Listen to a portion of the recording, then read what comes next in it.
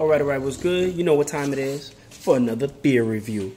Now, I don't do awards, but if I had to do an award for beer of the year, this is it right here. This Spotted Cow, I had it a few years ago when I first went to Wisconsin, and I forgot how good it was, and it's only available in Wisconsin. There's like some kind of strict law that you're not even allowed to transport it. Like, why are you being so selfish? Why can't the rest of the world be able to purchase this beer? It is really, really good. Definitely one of my favorites. This is a go-to. Well, I bought some in a suitcase, so I did travel with it.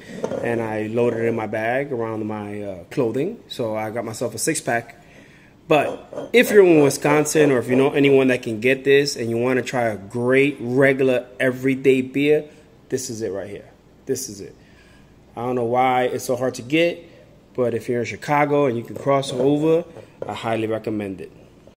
I'm probably asking for an accident. Look at the length I go, social media fam, to pour a good glass and be able to record at the same time.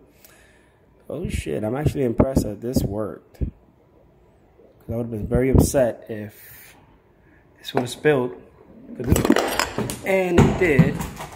And it did.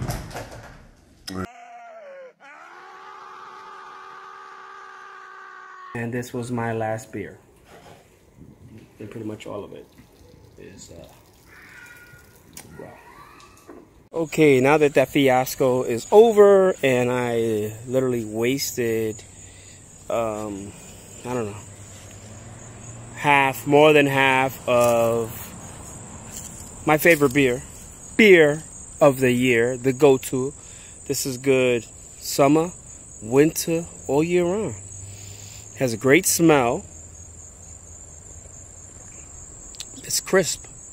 Fuck. It's a crisp beer. It's just good. It's just a good everyday beer. It's like Samuel Adams if it was lighter, crisper. I don't know. I don't know what else to tell you. It's a good beer. I already said it's beer of the year for me. If you watch my videos, you know what I'm into. This is just a great beer. I'll break down the nonsense later.